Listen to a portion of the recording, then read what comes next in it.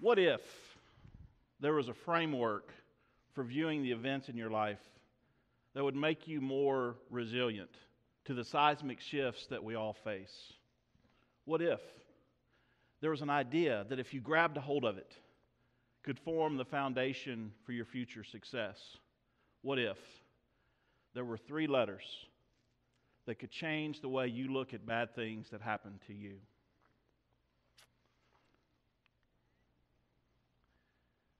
This is E plus R equals O. The events that happen, plus our response to those events, equals the outcomes of life. This is a thought process I learned a few years ago that I think is so important that I share it with my clients, my employees, the athletes that I coach, and even and perhaps especially my own kids. But why is this so important? Well, all of us will experience E's. We'll all experience events that are adversities, that are perhaps unexpected and certainly unwelcome. And it's how we respond in those times to those events that alters the trajectory of our life. We were in the car, and I summoned from a place that was very raw words that were barely audible. We can't keep going through this. My wife was in the passenger seat next to me, staring blankly out the window. And I can still remember the stain of tears that were on her cheeks. We'd gotten bad news again. For 5 years, we'd been trying to grow our family, and failed attempt followed failed attempt. Even when there was a little glimmer of light, it would be snuffed out. There'd be bad news, there'd be tears, and a sad car ride home from the doctor's office or even the hospital. We can't keep going through this. The adversities that you face may be different from mine. I don't know what they are or what they will be, but I do know that you will face them. Maybe it's trying to overcome an addiction. Maybe it's a failed relationship. Maybe it's a frightening medical prognosis. Maybe it's the struggle of parenting a difficult child. Maybe it's something in your life you've been trying to change over and over and over again without success. Maybe it's something completely out of your control that blew in and took your life off the path that you thought it would be on. While we don't get to pick the adversities that we face, we do get to choose and pick how we respond to them. For too many people, this is their formula. An adverse event happens, and it leads directly to an adverse outcome. Something bad happens, some adversity arises, and it becomes the defining characteristic of a person's life, or at least a season of their life. But this doesn't have to be our formula.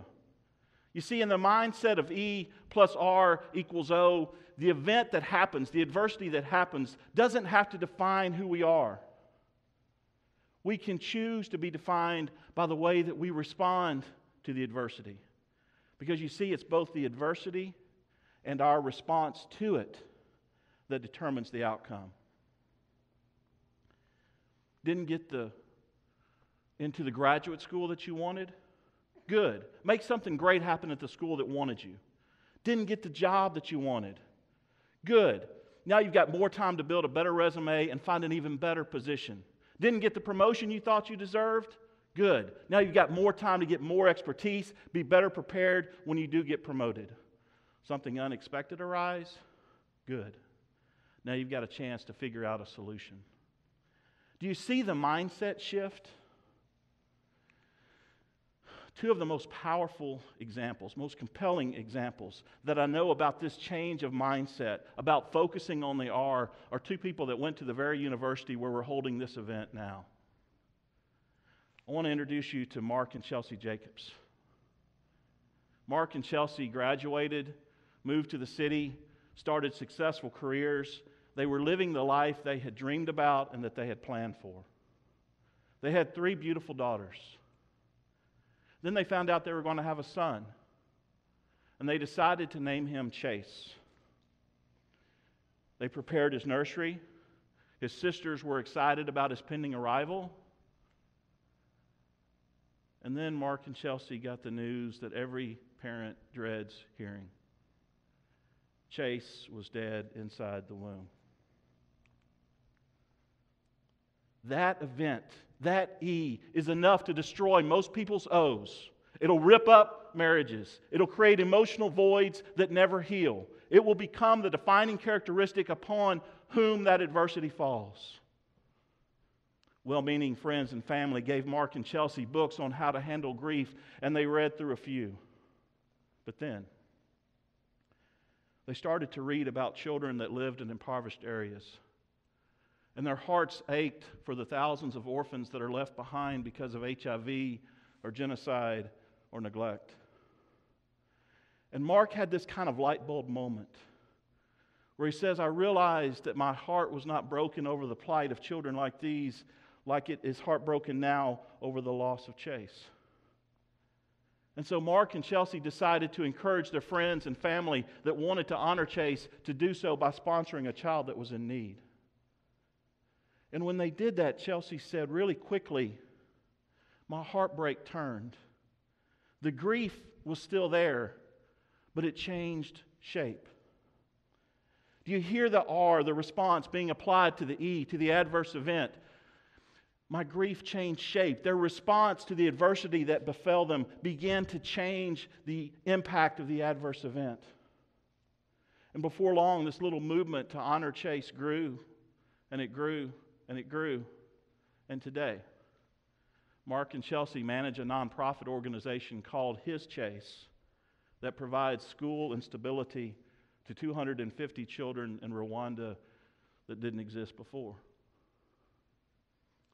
We hear stories like that, stories like Mark and Chelsea's, and we're drawn to them. They resonate with us on a heart level. Because how does somebody take tragedy and obstacles and adversity and turn it into breakthrough and growth and something beautiful? How do we take the adversities we're facing even now and transform them? After my wife and I's car ride, we just can't go through this anymore car ride, we decided to pivot and go in a direction we hadn't imagined. We decided to adopt a child, and that started an adventure that we never saw coming. But we had to decide that this adversity of infertility would not be what defined us, but instead that we would be defined by the way we responded to it and the life that we chose to lead out of it. But until we made that decision, we were stuck. For Mark and Chelsea, they could have been known as that couple that lost a baby. But instead, they're now known as that couple that started a beautiful ministry. And here's the beauty of E plus R equals O. Yes, it applies to the volcanic eruptions of life, but it also applies to the daily difficulties that we all face.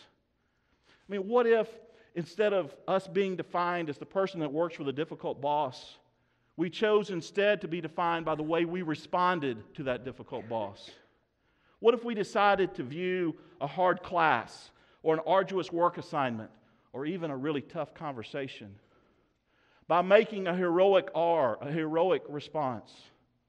What if we really took to heart the words from the book of James where it says, consider it a sheer gift when you face tests and trials from all sides?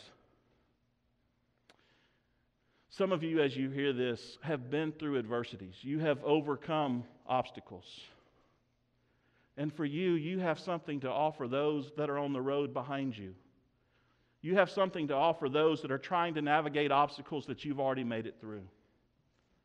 For others of you, you are dealing with an adversity even now that's forcing you to wrestle with the question, how can I respond to this? Can I respond to this? Is this too big for me? If you're like most of us, you've got both of those things going on in different arenas of life. Some adversities that you've overcome and some obstacles that you're still working through. wherever you are, I leave you with this. There was a farmer who had a donkey. And that donkey fell into a deep, old, abandoned well, large well on the farm. The well was so deep, in fact, that the donkey couldn't get himself out. And so the animal brayed for hours, as donkeys do, while the farmer tried to figure out some way to get this donkey out of the well without killing it. But the farmer couldn't figure out how to do it. So finally, he was resigned to the fact that there was nothing he could do to save this animal. And he thought, I've got to fill in this old well so this never happens again. And he called his neighbor to come over and help him. And the two men grabbed shovels and began to shovel dirt down into that well. The donkey looked up and felt the dirt falling down on top of him and realized what was going on and began to cry out horribly. But after a while, the crying stopped. And the farmer was curious, and he looked down into that well. And what he saw at first amazed him and then gave him tremendous joy.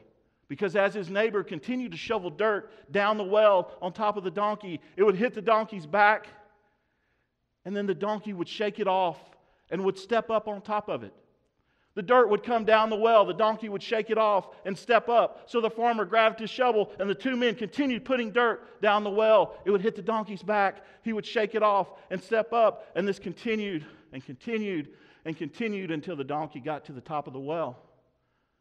And he jumped out and trotted off happily into the pasture. Life will throw dirt on us. All kinds of dirt. The secret to getting out of the hole is to shake it off and step up. To shake it off and step up. Every adversity that we face can be a stepping stone to something greater. Shake it off and step up. How will you respond? What will your R be? May we all shake it off and step up. And I wish for you the very best O's, the very best outcomes in life. Thank you very much.